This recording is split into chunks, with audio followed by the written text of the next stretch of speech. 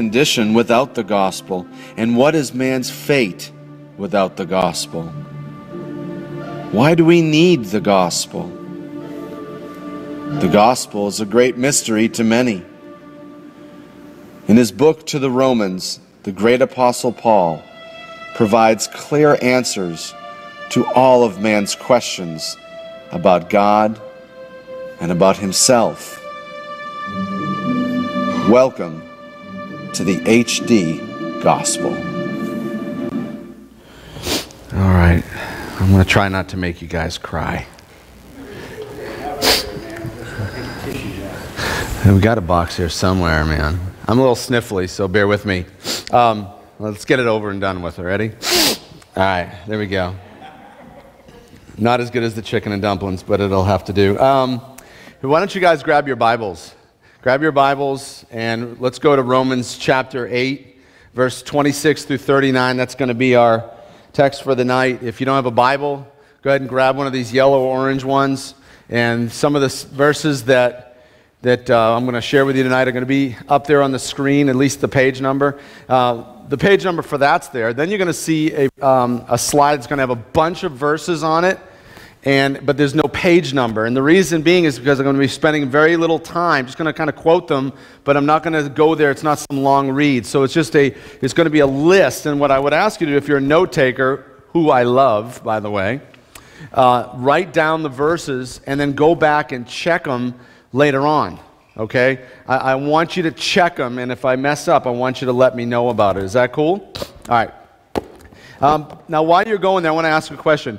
Over the last year or two, how many in the room, in a show of hands, have bought a car, a house, got a new job, or bought anything? Raise your hand. Raise your hand. Okay, you have. Okay, when you buy a car, you basically need a car because you need to get from one place to another, right? I mean, that's really what it is, right? But when you buy a car, unless you're absolutely going to buy a piece of junk hoopty like my car, you actually will go and you'll look at cars, and it's not just, sir, do you have something that goes from here to there? Like, you don't do that, right? You go in and you say, okay, I need a car, but you start looking at features and options, and you see all that it has, and you try to decide which one is the one for you. So it's based on all of the features of the vehicle. Same thing with the house. What is a house? Why do you have a house? I mean, let's melt it down. You need a place to what? Sleep, eat, shower, right? I mean, that's basically what it comes down to, right? But when you buy a house, do you call up a realtor and you say, listen, I need a box, a place that I can sleep, eat, and shower? Do you have one of those? Like, you didn't do that when you bought your house, did you? Like, you wouldn't do that. Now, when you bought like I bought this here the other day, this was for the church. We needed a new, like a DVD player for the computer back there, right? So when I bought it, much like any other device, if you look on the back, it tells you what it includes. It's not just a DVD player, right? It actually tells you what's in there. It comes with a USB cord and this and that. Like, I didn't know if I was going to need a cord when I got this thing, but when I got it and I looked in the back, it says the contents of the box. It wasn't just a DVD player. It had other stuff with it. And so when we buy something, we know what we need, and we look at the stuff that it comes with, and that's how we choose which one to buy. Do you understand what I'm saying? Now, the same holds true for your job. Why do you need a job? You need money, right? You need money. That's basically what it's for, right? I need some money, and so I get a job. So do you just like, okay, I've graduated high school, I need to make some money, and so I'm just going to get a job. Like, I don't care, or I've graduated college, I've got this degree, but I don't care what it is, I just need to go get a job. It doesn't matter what it is. Okay, I have food to buy, I have electric to pay for, I have a rent that's due, it's this much, and I'll just take whatever job is out there, and that's it, and I don't care. How many people are going to go do that? Not usually. Sometimes when it's really a tough time and you just need to do what you can in the moment, that's fine. But generally speaking, you're going to go out, right, and you're going to say, okay, I need X amount of dollars, but at the same time, I'm going to check and see some things. Do I need to work on the weekends at this job? Because I'd really like weekends off. So do I check to see what the work schedule is. What are they going to demand of me? Do I get paid vacations? Do I get health benefits? Do I get dental? Do I get time off for sick time or what? I mean, there's, what do we call it? They're the Bennies, right? They're the Bennies of the job. So it's not just I need a job to make, $30,000 a year is good for me. I'm good there and that's it. So I don't care what I do. I just need 30 grand a year. That's not going to cut it. When we go look for a job, we look for all that the job will give us. Would you agree? Now, the reason why I'm saying that is because I say that the gospel is just like that. That the gospel of Jesus Christ is not just, okay, I'm lost and I need to be saved. I'm in darkness and I need to be in light. That's not what it is. I know we've talked about this before, but I'm going to keep hammering it to you that the gospel of Jesus Christ is not a one-shot deal that just says, I am lost, I need to be saved. You put your trust in Jesus, and He's perfect, and you're a sinner, and you can't get better on your own. You need His work on the cross so that you can have eternity with God. Like, we understand that that's what it is, but that's not all that there is. That He's deposited some things into your life that are lasting for a lifetime, for eternity, and we need to cash in on those things. Some people believe that eternity starts the moment you die, and then it's going to be good, but in the meantime, I have to live in this hellhole called an earth, and it's just going to suck the whole way through. But see, the problem with that is the Bible. It's not a problem with me. The problem is the Bible. The problem is that Jesus said Himself in John 10:10 that He came not just to give you eternal life. That's why the Father sent Him. But Jesus said, I came that you might have life and have it abundantly. Okay, that's the here and now. And so He's deposited some things into your life that you can enjoy and cash in on now. Now, if you look at our text here in Romans chapter 8, and just kind of back it up a little bit, you see where we talked over the last few weeks about some of the things that God is going to do for you in the future. Like someday, the streets of gold and the pearly gates and all that kind of good stuff. But he talks about that we're free from the letter of the law. Like we don't have to necessarily do exactly what God's commands say to the letter to be accepted and loved by Him. That we just have to put our faith in Christ and the fact that He is perfect and He obeyed the law perfectly, and we put our faith in Him, and then that way we have the righteousness of God and we can be with Him forever. So we're free from that. We're also free from our eternal destiny. Our eternal destiny, the moment that mom and dad conceived that I had sin in my life. It's passed down into my genes, right? And so I'm going to hell, man. That's just the way it is because we're all sinners. But there's no condemnation for those that are in Christ. So because we put our faith in Jesus, our eternal destiny has changed. But that still speaks of the future. We read in the text that we just went through the last couple of weeks, it says that we're co-heirs with Christ, that all the riches of glory that Jesus have are going to be for us as well. He's talking about in verse 18 of chapter 8, it says, we suffer now, but it's nothing compared to what the glory He'll reveal to us later. We're talking about eagerly waiting for that future day when God will reveal who His children really are. It says that we're going to have freedom from death and decay. We're going to be released from sin and suffering. We're going to have full rights as His adopted children. And part of that is this new body, right? Amen to that, right? For all of us that have aches and pains, we get a new body. That we're going to die in this corruptible, nasty thing, and we're going to rise with a new body. Jesus Christ was flesh and bones when He resurrected, but He got to walk through walls too. Like, who's looking forward? I'm looking forward to doing that, you know what I mean? That's going to be awesome. But that's still the future. That's still the future. Somehow, some way, we're gonna see that. Like, I don't even understand how that's all going to unwind and how it's all going to happen. But someday, we're going to see all that. All of creation will see that there's no more decay and no more pain and no more tears and no more death and no more sin and no more suffering. It's going to be amazing. That's coming. And all creation will see that, and all the effects of man's fall will never touch you again. It's going to be amazing, and we should rejoice in that. However, However, as if that's not good enough, there's way more. And these are I want to give you 2 bennies tonight. 2 benefits for being a Christian. 2 benefits, okay? It's not just that someday you're going to be saved, okay? I'm talking about right now. Now look here in the text, right? In our verses, it says here, in verse 26, it starts this, and. Now you got to stop there for a second, and you got to, what is it? What do you mean and? Now pause, okay? Before we go back and unpack this whole and thing, I want to read something. I want to read something with you. Is that cool? You guys ready to read?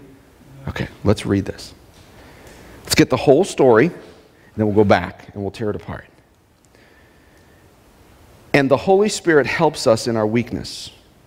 For example, we don't know what God wants us to pray for, but the Holy Spirit prays for us with groanings that cannot be expressed in words.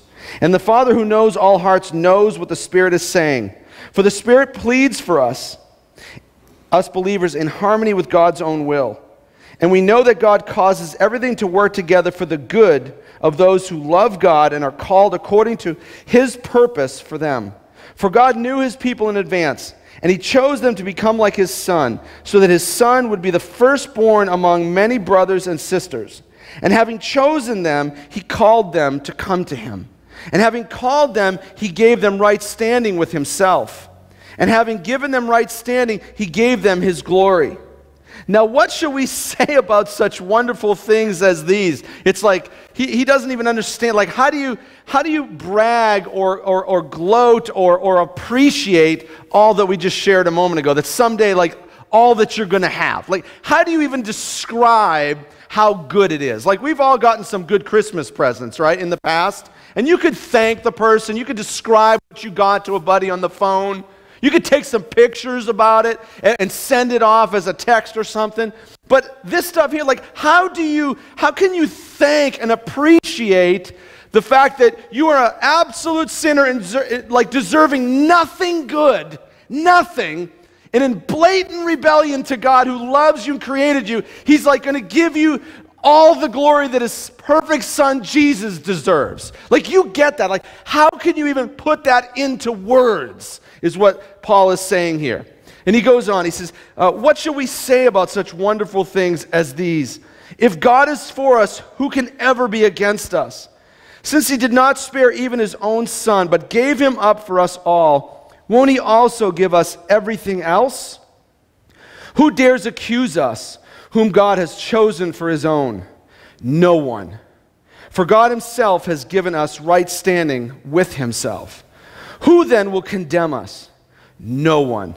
For Christ Jesus died for us and was raised to life for us, and He is sitting in the place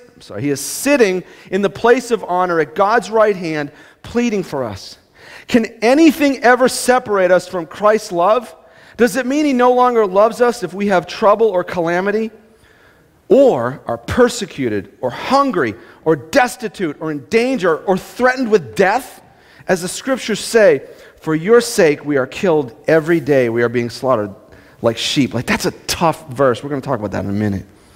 No, despite all these things, overwhelming victory is ours through Christ who loves us. Now let's finish this up. And I am convinced that nothing can ever separate us from God's love. Neither death nor life, neither angels nor demons, neither our fears for today nor our worries about tomorrow, not even the powers of hell can separate us from God's love. No power in the sky above, in the earth below, indeed, nothing in all creation will ever be able to separate us from the love of God that is revealed in Christ Jesus our Lord. I kind of lost my place there a minute. I'm sorry. So let's go back here. That's how he starts. He says, and. So the and is all that stuff you're going to get. The promises of God. That one day, all pain and suffering and tears and sorrow and death are all going to be gone. And you get a new body, fully restored. And it's going to be happy times all the time. You know all the stuff that we complain about in this world? No more. Wouldn't that be awesome, right? No more school. No more bills. No more fighting. No more relational problems. No more stressing on how you're going to pay for stuff. No more need to share this amazing story about how $7,000 shows up in your bank account because you don't need money. That'd be rockin' cool to not need any money. That would be incredible. And it's coming. And really, God? Like that's not enough? And you get more. He's into spoiling his kids. And now, this is the first one. And the Holy Spirit. Now before you go, oh, he's going to talk about the Holy Spirit. We don't have to talk about the Holy Spirit in this church. Let's talk about the Holy Spirit, okay? Here's the deal with the Holy Spirit. There's a lot of confusion about the Holy Spirit. That's the first benefit right here. But see, our nature is this. What will the Holy Spirit do? It's a Benny. What can you do for me? You go looking for a job. You want to see what that job company is going to do for me, right? It's about me. Okay.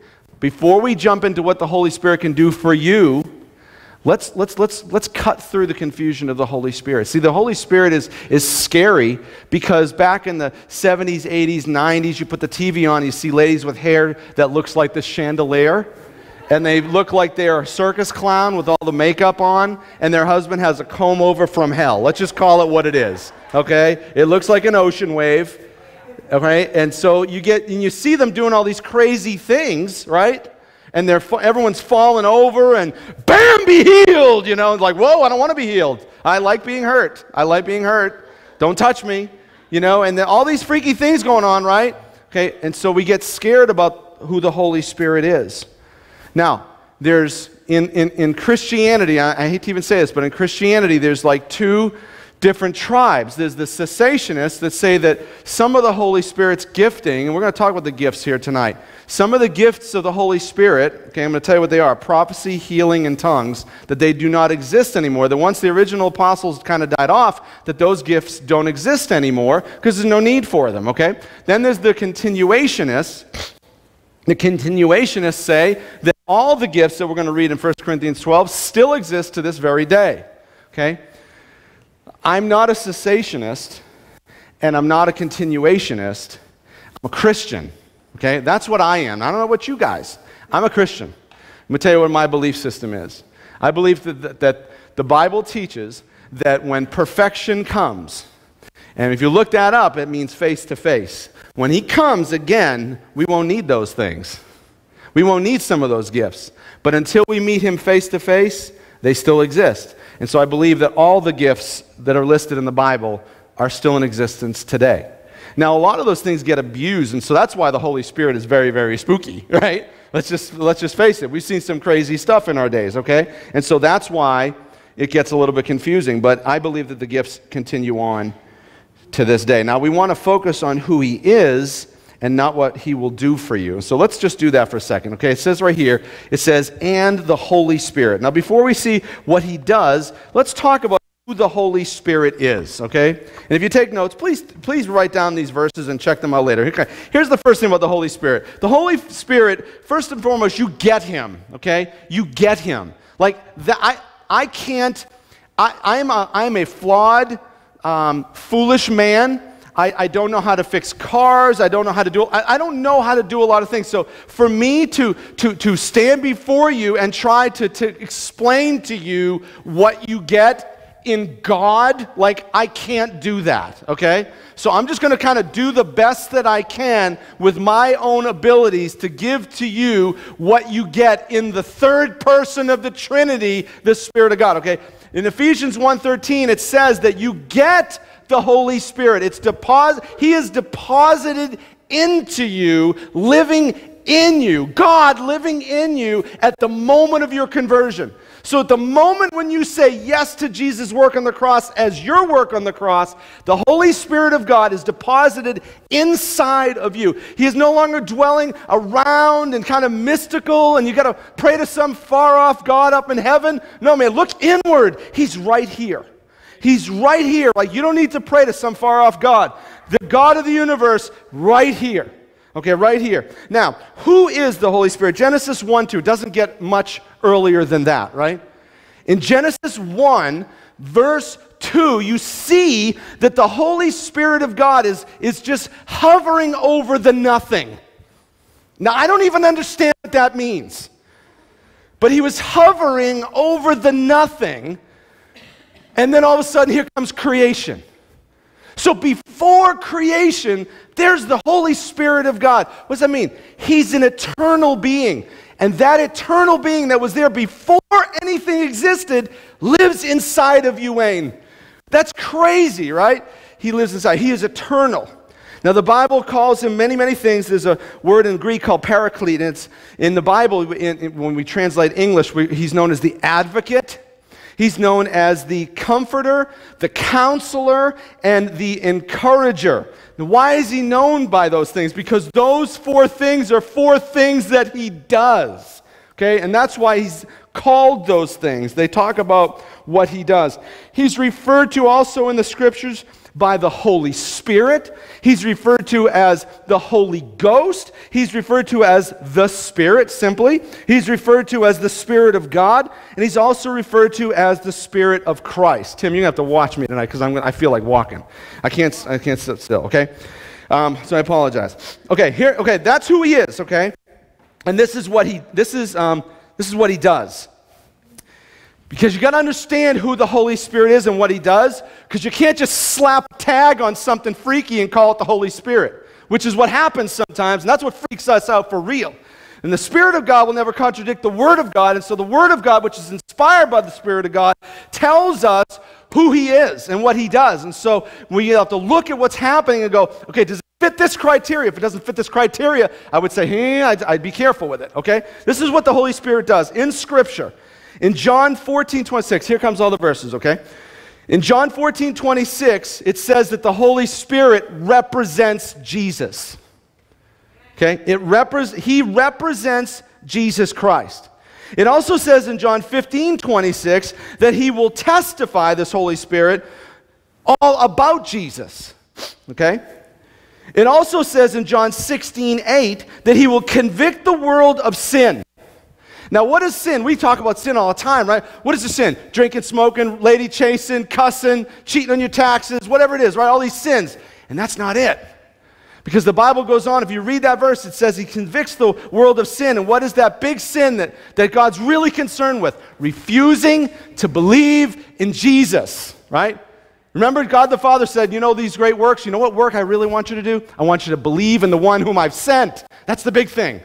Okay, so the Holy Spirit's job is to convict us, let us know that you need to believe in Jesus, and I'm going to teach you about Jesus.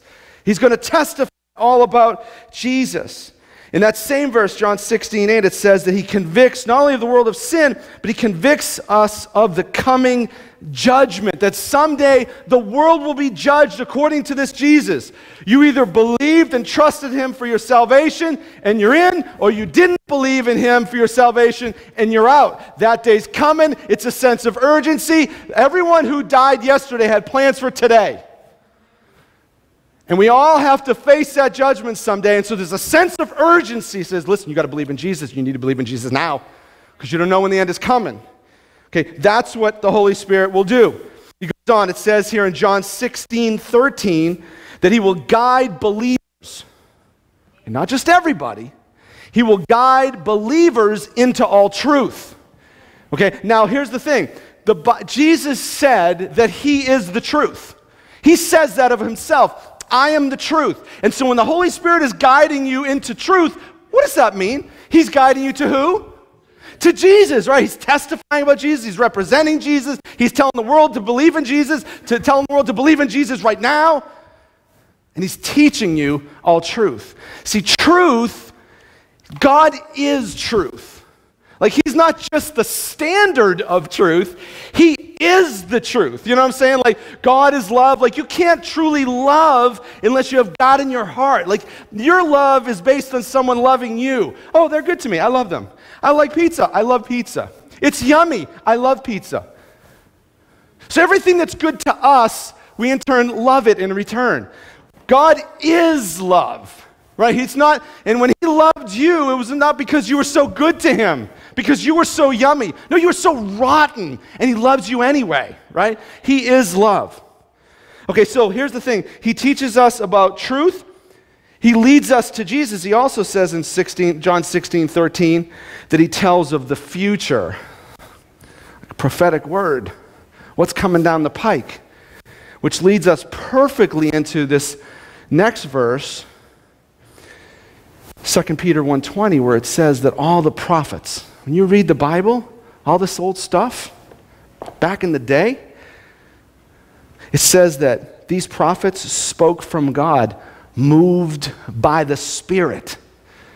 See, the Spirit of God is moving these people to say these things about who? About the coming Jesus, right? About the coming Jesus. This is amazing. John 16:14, go back and it says that the Holy Spirit only speaks what he receives from Jesus. He's not speaking on his own. Everything that comes out of the mouth of the Holy Spirit, that still small voice that you hear, Jesus is filling his lips and saying, say this about me, say this about me, say this about me, lead them to me. And he's sitting there with his open arms waiting to receive you.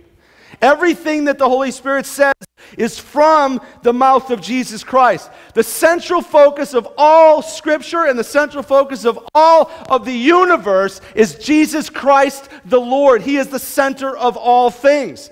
Okay, so the Scriptures, right, the Old Testament speaks of his coming, the Gospels speak of his life, and then the rest of the New Testament speaks of our proper response back to Jesus. Everything is about Jesus Christ. As a matter of fact, Jesus himself said to all the religious people who had their own idea of what God was, he said, listen, you search the Scriptures day and night looking for eternal life, and all the while they point to me. He is the center of all the universe. He is the center of all of God's Word, right? It's all about Jesus. And the reason why we as a church don't make biggest deal about the Holy Spirit is because the Holy Spirit himself does not make a big deal of himself. He makes a big deal of the second person of the Trinity, who is Jesus Christ the Lord. And that's who we make a big deal of here, because that's what he makes a big deal of. Do you understand what I'm saying? Okay, so that's what he does. Now, let's go on. In Acts chapter 4, verse 8, it says that the Holy Spirit gives us boldness to speak of Jesus. Now that story takes place way back when the church first started. Now this is what's happening. Peter and all the other disciples are watching what's happening with Jesus. They're following him for a couple of years. Everything's going great. Then all of a sudden it just starts to go bad. And they grab Jesus and they lead him off to his arrest and his trial, right, which is a joke. But so the people that are there, they see all these folks that were hanging around Jesus, and they look over and they see Peter and they say, hey, Peter, didn't you know that guy, Jesus? And what does Peter say? No, I don't know that guy. The scriptures say 3 times the leader of the church, the head, the lead pastor of the church says, I don't even know this Jesus, right? Totally petrified of what could happen. But now what happens is Peter and all the rest of all the followers of Jesus, they watch as Jesus Christ is arrested, innocent man. And he's whipped and beaten and pulverized to death, and he's stuck up onto a cross, and he's buried dead. And then he rises again.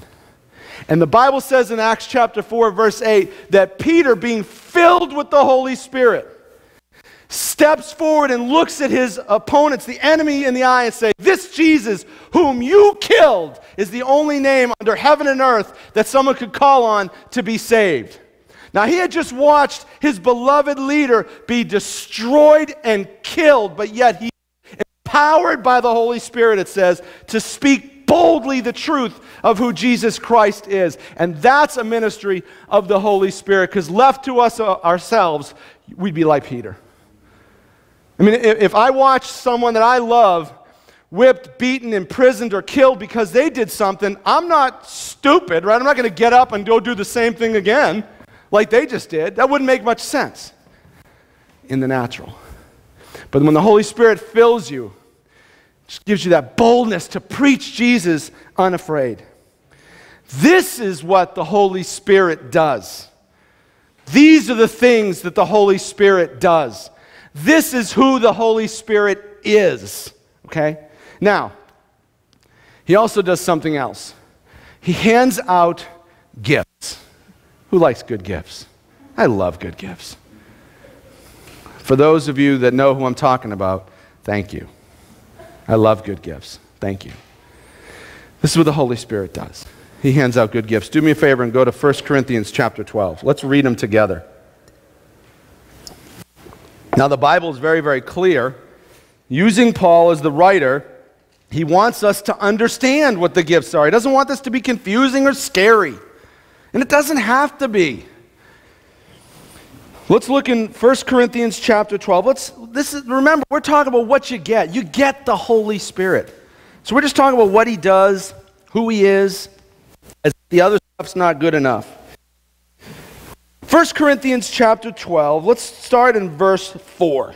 And let's read this. Because there's confusion with the Holy Spirit's gifts, where they come from, how you get them. I had somebody tell me one time, yeah, if you want to speak in tongues, just start doing it. No, that's not the way it works. Read this. There are different kinds of spiritual gifts, but the same Spirit is the source of them all. There are different kinds of service, but we serve the same Lord. God works in different ways, but it is the same God who does the work in all of us. And here we go. You ready? A spiritual gift is given to each of us so we can help each other. Some translations will say to build up the body, which is the church. So it's not given to you just for your own blessing. It's given to me to bless any ability that I have to possibly understand this book and pass it on to you for your education and growth is not a blessing just for me. I'm to use it to help you. And so any gift that's on this list that you receive, it's not just for you. It's for everyone else around you here. Do you understand? So it says this. A spiritual gift is given to each of us so we can help each other. To one person, the Spirit gives the ability to give wise advice. To another, the same Spirit gives a message of special knowledge. The same Spirit gives great faith to another. And to someone else, the one Spirit gives the gift of healing. He gives one person the power to perform miracles and another the ability to prophesy. He gives someone else the ability to discern whether a message is from the Spirit of God or from another spirit. Still, another person is given the ability to speak in unknown languages, that's tongues, while another is given the ability to interpret that tongue, what is being said. It is the one and only Spirit who distributes all these gifts. He alone decides which gift each person should have. Now, before we jump into what my notes are going to tell you, okay, I want you to jump with me for a moment over to verse 29 of chapter 12. He's talking about these different gifts again. Some of them have the gift of healing, some help, some leadership, unknown languages. And then he goes on, he says, now are all apostles? Question mark. Are all prophets? Question mark. Are we all teachers? Do we all have the power to do miracles? Do we all have the gift of healing? Do we all have the ability to speak in unknown languages? Do we all have the ability to interpret unknown languages? Of course not. Okay, just because you want to speak in tongues, just because you want to be a prophet, that doesn't mean you go online and go find a prophet school, which they have, and sign up. Okay, that's not the way it works. It says that the one and only Spirit decides who and when, not you, okay? You're not God. I got news for you. Newsflash, you're not God. You're not sovereign. You're not transcendent. I've been waiting to use that for weeks, Kelly. Transcendent. I love that word. Okay, so not everybody is going to have that gift, so you can't just pick and choose what you want. Okay, every one of those gifts are from the Spirit of God, and they're to be used to build up the body of Christ, to make it stronger, bigger, deeper, more powerful, more dynamic, more impacting into the community, into the nation, okay? We can't just slap a tag, like I said, on some goofy thing and say, it's the Spirit of God, and slap a tag on it because you want to. You see it on TV. It's kind of freaky, okay? It's kind of freaky, and we can't just do that. Now, listen, The reason why I'm saying that, I want to talk with you for a moment about some of these guys already know. Now, a couple weeks ago, we as a church family on Sunday night, some of us got together and we watched this movie called Holy Ghost. Anyone seen it? Raise your hand. Anyone? Come on, raise your hand, raise your hand, raise your hand, raise your hand, raise your hand. Okay, some of you saw it. Here's the thing with the movie, okay? This guy, I love the idea, it's great, and I believe that he's a wonderful man. He says, no script, no real money, I'm just going to pray, and wherever God leads me, I'm going to go there with my crew, and we're going to start filming and see what God's going to do. That's it. Okay, that's not going to work in Hollywood, but it'll work in the Christian genre, okay? So he does that, and he starts praying. He has this team of people, and they go around the world, and they start just shooting stuff on film and seeing what God does. Now, there's some people that are, I guess they're getting healed. I don't know. I mean, it's a movie. I don't know. And they go to the Korn concert. Right? Anyone like Korn here? Not the vegetable, but the group, right? So they go to the Korn concert, and before the concert starts, they're like, the band, that guy had, like with the dreadlocks and the eyeliner and stuff, and they call everyone out. There's thousands of people. Hey, before the concert, anyone who wants to be prayed for, come on up here. And they're like praying for people at the Korn concert, right? It was awesome, right? That was incredible. And they prayed, and they go all around the world, and they jump on okay, we're supposed to go to this. We're supposed to go to Monte Carlo, I think is what it was, or something like that. So they get on a plane, and they go over there, and they're like, okay, we need to go in this boat. So they get on a boat. I had a vision about a boat. I get on a boat, and then they go to this restaurant. They go to this restaurant, and they meet this lady, and they just start sharing the gospel with her, and she's like starts weeping and crying because it's exactly what she needed to hear in that moment, so her faith in Jesus would be pumped up and built up, right? And they had to come across the earth to find this one lady at this one restaurant. It was exactly what she needed. Like, that's the work of the Holy Spirit to lead that woman into all truth, to draw her closer to Jesus Christ. Like, I love that part of the movie. That is incredible, right? But there's other stuff. Put your hands out. Remember that game we used to play? Like this, right? Remember that? Okay, so that's what they do with people, right? They go up to these people and like, listen, the Holy Spirit's going to come here right now. You ready? You ready? You ready? Yeah. They're sitting there and they're putting their hands on the, and this is what they did, right? And all of a sudden they're like, do you feel that? Do you feel that? And the guy's like, yeah, man, I feel some warm. And all of a sudden the guy goes, yeah, double it, double it. More God, double it. What is this, Golden Corral? Like slapping on more potatoes or something? What is that? Like, you know what I'm saying? Meredith, double it. Double the potatoes. Double it. What is that? You know what I'm saying? Like, slap the Holy Ghost on it. You know what that does? It freaks us all out. The Bible is clear about the ministry and the person of the Holy Spirit. And unless something has a Holy Spirit tag on it that convicts people of sin, that convicts people of the coming judgment, that empowers them to preach the gospel of Jesus Christ, right? Unless it's pointing people to Jesus Christ, double it ain't doing that. You see what I'm saying? So unless it fits one of these, lack of a better word, categories, job description, person, whatever it is, of the disclosed Holy Spirit in Scripture, that's not the Holy Spirit, okay? The Holy Spirit inspired the writing of the Bible about himself. And so he's fully disclosed as to what he does and who he is. So we have to be careful. Do I think that he can do other things that I'm not aware of? Yes. But I don't know that brings people to Jesus Christ. Do you understand what I'm saying? So we have to be very, very careful. And I think that's why the Holy Spirit, when it comes up in church, can get very spooky and it freaks people out. And I have to admit, I've been freaked out. I didn't grow up in church, but I saw it on TV. It's so goofy that Hollywood makes movies about it. Steve Martin and all that stuff, right? What is it, The Leap of Faith? I mean, Fletch is one of my favorite movies of all time. I think Fletch 2, they did that. Like, they make fun of the church and the so-called working of the Holy Spirit. So silly. And so we have to be careful that we don't abuse who he is.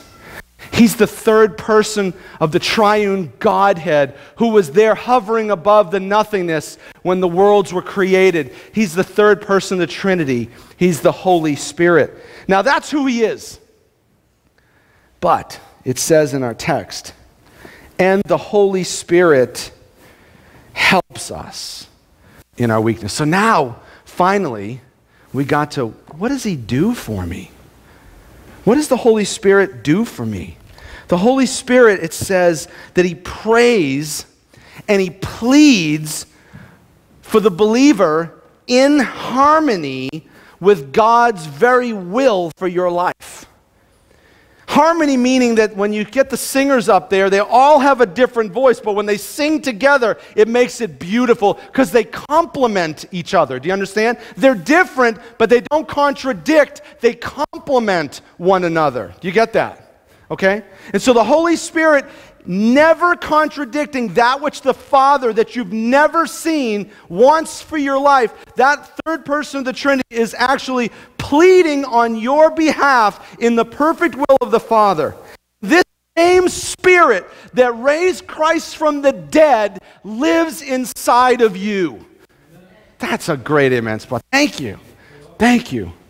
That same Spirit lives inside of you. So listen, the third person of the Trinity, who is eternal, who hears the words of Jesus and then speaks them to you to lead you to the Savior, is pleading your case to the Father in heaven. That's a good thing, right? That's a good thing. Here's the second benefit. It says in our text that Jesus Christ is also pleading. It says in verse 34, who will condemn us? No one. For Christ Jesus died for us and was raised to life for us, and he is sitting in the place of honor at God's right hand, pleading for us. So it's as if all the gifting that you're going to receive someday isn't good enough, and you get the Holy Spirit who is eternal, and he's pleading for you. He's speaking to the Father, pleading your case to bless you. It's almost like he's running interference because the Father wants good things for you, and things are coming into your world to try to block you, and the Holy Spirit's like coming between and blocking stuff, making sure that those things happen for you. You know what I'm saying? But it says here that Jesus, the Son of God, the second person of the Trinity, also is pleading for you. Now when it comes to salvation eternal, going from death to life, from darkness to light, it says in 1 Timothy 2:5 that there is only one mediator between God and all of humanity, and it is the man Christ Jesus. We don't pray to Mary. We don't pray to the other saints. We don't pray and say, well, our grandpa's up there looking after us. No, he's not looking after you. Jesus Christ is looking after you. That's the only person who can bring you and God together. Do you understand? Okay? He's the only one. Now, who is Jesus? We find out who the Holy Spirit is that's pleading for you. Who is this Jesus Christ who's pleading for you? This is what the Bible says. Inspired by this Holy Spirit about Jesus to lead you to him so you know who he is completely. He is the visible image of the invisible God. No one has ever seen the Father and lived. He's a consuming fire. You would look at him and die instantly if you saw his perfect holiness. And so Jesus sends down a visual aid so you know who God the Father is. Jesus even said, if you've seen me, you've seen the Father. He is the visible image of the invisible God. It says that he holds, the Bible says that Jesus Christ holds all authority in heaven and on earth. He is the one who holds all of creation together so it doesn't explode. He is the one who will speak the words and all creation will end as we know it, and there'll be a new heaven and a new earth. And the Bible says that Jesus Christ was the creator, that all things were made by him and through him. This is the perfect Son of God. And he was there before anything happened, much like the Holy Spirit who was there hovering over the nothingness. In the beginning, before anything, there was Jesus Christ the Lord. And he was with God and he was God. And the Word became flesh and dwelt among us. This is the second person of the Trinity, the sinless, perfect Son of God, whom the fullness of God was pleased to dwell in. All of who God is was in the person of Jesus Christ. And he was And he lived, and he died, and he was buried, and he rose again. And now he, along with the Holy Spirit of God, the perfect Son of God, is pleading your case before the unseen Father. And remember this, Jesus, much like the Holy Spirit said, I don't say anything on my own. I say what Jesus tells me. Well, Jesus says that I never say anything on my own except what the Father tells me. Now, think about this for a second. So the Father tells Jesus, and Jesus tells the Holy Spirit, and the Holy Spirit tells you, and it's just this big, amazing circle. So they're all together, one. Oh, the Trinity. How about that? I am the Lord God. There's one. Yes, all speaking. The Father says to Jesus, the Son says to the Spirit says back to God, the Father. Around and round and round it goes. The perfect will of the Father for your life. So the Spirit and the Son are pleading your case before the eternal Father. So what happens now? Think about this, okay? You got the Father in heaven. Control, the dominating authority and power of all of creation, all of the universe, right? And here's the perfect, spotless, sinless, perfect Son praying to him, pleading to him on your behalf. And here's little old you, right? And you're praying your little guts out to him too, right? And then over here is the Holy Spirit of God, and he's praying his guts out to the Father as well for you. So all these three people, the Son, the Spirit, and you're all praying, Father, please help me with this. Right? So when you realize the power and the authority that's in place right there, and who's actually talking to God, what's your logical conclusion? Let me tell you what mine is. It's all good. Right? It's all good. Yeah. But there I run into a problem. Because I'm thinking, okay, wait, Jesus Christ, the perfect one who took away the sin of the world, the creator, the Holy Spirit of God who's hovering over the nothingness, like, explain that. And they're pleading to the Father for me. And the Bible says that God the Father loves me as much as he loves Jesus, and I'm praying, so it should be all good, right? It's all good. But what I can't get out of my mind, and I don't know if I'm alone here, is what about like strokes and cancer for Christians and car accidents? And what about like that stuff on TV now, like people are getting beheaded and stuff for being a Christian? This has been happening for a long time, right? Go to the store, get D.C. Talk's Book of the Martyrs. People dying. But I'm thinking, well, it's all good though. But I can't, for some reason, and I don't know if I'm alone, but I can't get past the pain that I even experience in my own day-to-day. Because when I think about the Spirit of God and the Son, this amazing one who has authority over all of heaven and all of earth, and he's pleading to the Father, things should be good for me, but yet I got people, but my friend Pat just passed, right? Pat died. You know what I'm saying? How does that happen? I mean, don't you think he was pleading for her? Don't you think Pat was praying? Yeah, right? How do you get past that? How do you get past the bad? Well, look back. Remember I told you we're going to go back and focus on something. Look what it says here in verse 35. Read that with me. Can anything ever separate us from Christ's love? Does it mean he no longer loves us if we have trouble or calamity, or persecuted, or hungry, or destitute, or in danger, or threatened with death? And here comes the freaky verse. As the scriptures say, for your sake, for God's sake, we are killed every day. We are being slaughtered like sheep. So I'm reading that, but then I go to that mountaintop verse in this section of scripture, Romans 8:28, that says all things are going to work to those who love the Lord and are called to his purpose for them. Like, is that good? I mean, we live in this world where we're pursuing good for ourselves, just trying to surround ourselves, buffer ourselves with good so that bad can't get to us. And I'm looking at this list and I'm going, like, we're dying for you? Like, that's So when I say all things are going to work out for the good, like in our own minds, separate, every one of us, right, we have our own idea of what good would be. How this tough situation is going to pan out, like this would be good. If it worked out like this, that would be good. Like we all impose that on the situation, right?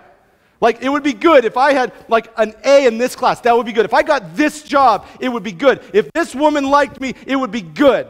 If I could get my hands on this job, it would be good. Maybe I need that keyboard, this guitar, that couch, that person, whatever it is, just name it. This would be good to me. I got this problem in my life right now, fill in the blank, and if it worked out this way, that would be good. And you know what? Jessica, don't worry about it. All things are going to work out for the good. Like when someone comes up to you and they start quoting that scripture to you, that's annoying, isn't it? You're over there just like weeping and crying. You're bleeding out. All things are going to work out for the good. Whatever, dude. I mean, let's be honest. That's what we want to do sometimes, especially people from Jersey. They want to do that. So maybe the problem is that we've kind of misused this little coffee cup verse of all things are going to work out for the good. Maybe we should stop putting what we think good is in the blank as the desired result to this problem. Because when it doesn't work out that way, you start questioning whether God loves you, hears you, or is even there. We need to get rid of that. We need to get rid of that. What does it say? Read the verse again slow. And this is why it's so important to read the scriptures. That's why I tell you to put it in front of your face. It says right here, things are going to work out, right? To those who love God, sure, and are called according to His purpose for them. Okay, not yours. His purpose for them. You get it? Do you understand what I'm saying? That maybe your resolution, maybe your problem solver over here that you figured out, that's not what's supposed to happen for you. Maybe it's supposed to happen for someone else, but maybe not for you. So who's good? When it says all things are going to work out for the good, whose good are we talking about here? If you have a problem, is it to work out for Tim's good? No. No, it's to work out for God's good. Do you see what I'm saying? All things are going to work out for the good to those who love the Lord, called to His purpose for them. Okay? And see, so the quicker we get on that ship of realizing that it's for His good, for the advancement of His kingdom, not yours, the quicker you're going to find some safe harbor. The quicker you jump on that boat, the quicker you're going to find the peace, the shalom that God wants for you, that peace with God, where He says you have peace with God because of what Jesus Christ did, only until you realize that it's for His good and His purposes for which you've been saved, not for yourself, not for yourself. Jesus Christ said, in this life you will have trouble. Like it's not always going to work out for the good according to what you think it's going to work out like. In 1 Peter chapter 4, verse 12, Peter says this, don't be surprised by the fiery trials you're going through. Don't be surprised by the fiery trials you're going through like it's a surprise to you. Like you don't know that this isn't going to happen. Have you read my book? It never worked out good for anybody. Don't be surprised. So verse 37. Things aren't always going to work out the way you think. They're going to be working out according to His purpose for you. But all these things happen. Danger, destitute, calamity, trouble, starved, persecuted, even killed. But does that mean He doesn't love us? Does that mean it's over? He says no. Despite all those things, overwhelming victory is ours through Christ who loved us. Thank you. I got a text from Austin just now. Overwhelming victory. So what does that mean? That means, if I could just use my own words there to explain it to you, it means an eternity outweighs the here and now, there is peace. Do you understand what I'm saying? He's saying, like, when these things come my way, when you start going down the list, I lost my job today, but I'm saved. I broke my phone today, can't talk to my buddies, but I'm saved. My girlfriend cheated on me today, but I'm saved. Fill in your blank. But, come on, fill in your blank. But I'm saved. And when you understand that, overwhelming victory is yours, because nothing that happens gets in the way of that. Nothing else on this earth can get in the way with the end of the story that says, I'm going to be in glory with him forever. I'm ruling and reigning. We will judge the angels. We will judge people. We will rule and reign with Christ for eternity. Like, that's the most important thing. And so though other things get in the way, you just blow them down. You just blow them down. Overwhelming victory is found in Christ. We have eternal life forever. All that future stuff that we talked about. All that stuff is coming no matter what happens here, no matter how bad it unwinds. When you go fishing with an open reel and it goes, it doesn't matter. Because I'm what? Because I'm saved. And just in case, I use a bait caster so it doesn't happen. Just in case. Okay, so now here's the difference. We got two verses here that are similar but different. Okay? Listen to this. This is why I want to say this. And that's a weird statement, but it's true. About the future and whether you're separated from Christ and whether he loves you or not or whatever, okay? It says overwhelming victory is yours because you're saved no matter what. But it also says that it works out for the good to those who love the Lord and are called to his purpose. So no matter what the situation, no matter how bad the suffering, and no matter how long it lasts and how deep it is, overwhelming victory is yours if you've said yes to Christ. Okay? That's not going anywhere. But things work out for the good to those who love the Lord and are called to his purpose. See, overwhelming victory is ours. If you're a Christian, overwhelming victory is yours. But called to his purpose for them, now that varies. That's different. Okay? That's way, way different. Let me finish up tonight with this. Let me tell you about a couple of different guys. The first guy, just as a perfect illustration of the difference, the call to his purpose for that person. Russell Wilson. Russell Wilson is the starting quarterback for the Seattle Seahawks. Russell Wilson is, listen, great-looking dude, built like a rock, okay, loves Jesus Christ. As a matter of fact, last year when they won, at halftime, previously recorded, him and his teammates that are also devout believers got up on a stage and they interviewed with another pastor of the church in Seattle, and they interviewed him with his other players, and he shared his absolute obsession and love with Jesus Christ. He said that even being in the NFL, which is the height of his profession, you can't get any more. And even if we won the Super Bowl, he said, none of those things pale in comparison to being a Christ follower. That's what he said. So he used his platform, okay, to share the good news of Jesus Christ to the world. Now, if for the next 4 years, from 2015 on, 4 years, including his signing bonus, that man will make $70 million. Okay? $70 million, totally good looking, absolutely built like a rock, probably has a fat daddy house, Benz, Lexus, whatever he's got, right? Loaded, he's on TV, he won the Super Bowl, he's probably just got every privilege and benefit known to man on this earth. You know what I'm saying? Fame and fortune, right? And that was God's purpose for him. That's what God used him for. Like, I know that Mr. Tebow hasn't had that success with all the money and all stuff, but same thing. Good-looking guy, everyone loves him. He's, you know what I'm saying? He's on TV. He's used for that. That was God. That worked out for the good for him, according to God's purpose for Tim Tebow, for Russell Wilson. That's his purpose, to advance the kingdom in that. Let me tell you about somebody else. His name is Jim Elliot. Now, Jim Elliot, I have some notes here on my phone. Jim Elliot was a missionary. And Jim Elliot decided to go with 4 of his buddies, I think it was. And they found this tribe in Ecuador.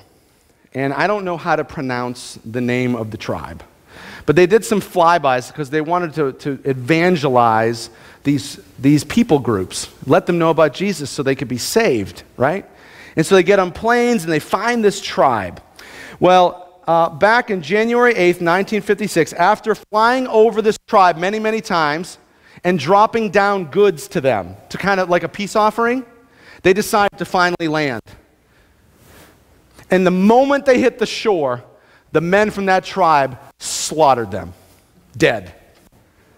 Now, these people have absolutely given their life to evangelize for Jesus, right? Absolutely murdered instantly.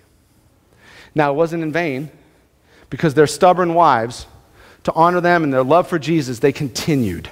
They continued to press in and press in and press in, and they never gave up. And inspired by what their husbands had done and laid down their lives, they continued to pursue this tribe. And to this day, the entire tribe has been evangelized. That's not Russell Wilson, is it? But, and they made a movie about it. It's called End of the Spear. You can rent it, watch it. Okay? But listen, all things are going to work out for the good to those who love the Lord and are called to His purpose for them. There's a massive chasm between the life of Russell Wilson and the life of Jim Elliot. But both are being used for God's purposes to advance the kingdom of God to the ends of the earth. Some of you in this room are probably going, man, I would never do that because I don't want to get killed. But I know that there's people in this room right now going, yeah, I want to go. I can't wait to go now. That it inspires you to go because you saw them lay down their life for something that was bigger than a part-time job at Bennies. That they want to lay their life down for something more than the accumulation of a nice car. And when I said rich 70 million, y'all go, amen? Fiddlesticks, dude, that's crap. That's nothing. Well, when I get rich, who cares if you're rich? You were made to make God known to the universe. That's why you were made. And when you jump on that ship, then you're being used for His purposes, no matter whether you are on TV for the Super Bowl saying Jesus is great with 70 million bucks in your bank, or you die on the shores of Ecuador advancing the kingdom of God. Whatever it is, used for His purpose. That's why you live. That's why you live. I'm going to ask that the men are going to be handing out communion to come forward. We're going to take communion together as a family. We'll give it out here in a moment. But I want to just say this in closing. God is crazy about every single one of you. He's insanely in love with every single one of you. And so, because He's insanely in love with you, He sends Himself to pay the penalty of your sin. So you could spend eternity, whatever that is going to be. I know it's going to be better than this. Amen. Yeah. Amen. Yes. Amen. You get to spend eternity with Him. Right? So He sends His Son to pay the price for you. We're going to enjoy that. We're going to celebrate that here in a moment. But not only that, all that you get. No more sickness, no more death, no more tears, no more strife. And anyway, all that you ever wanted comes true. It's all good, right? And you get the Holy Spirit. And He gives you gifts to build up the body of Christ. Think about that. And then, as if that's not enough, like what can we say about such things? And it's mind-blowing, right? But not only that, but the perfect, spotless, sinless Son of God pleads to the Father on your behalf. And the Holy Spirit of God pleads to the Father on your behalf. That's all happening right now. Right now. Pleading to the Father to make that way for you the best way for you. I just want you to think about that.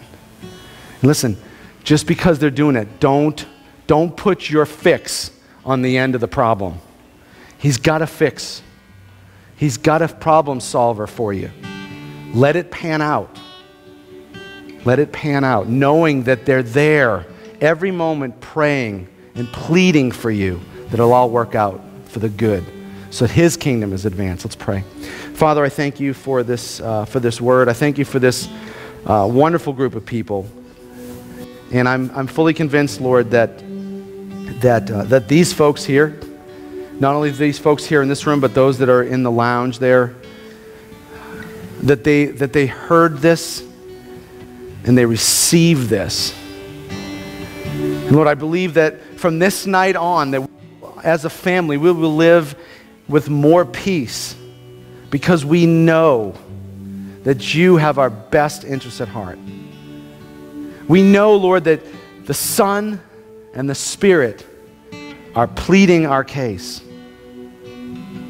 That the three of you are just working things out for our good. And Lord, we don't know what that good looks like in every situation, but we know now that it's going to work out according to your purposes.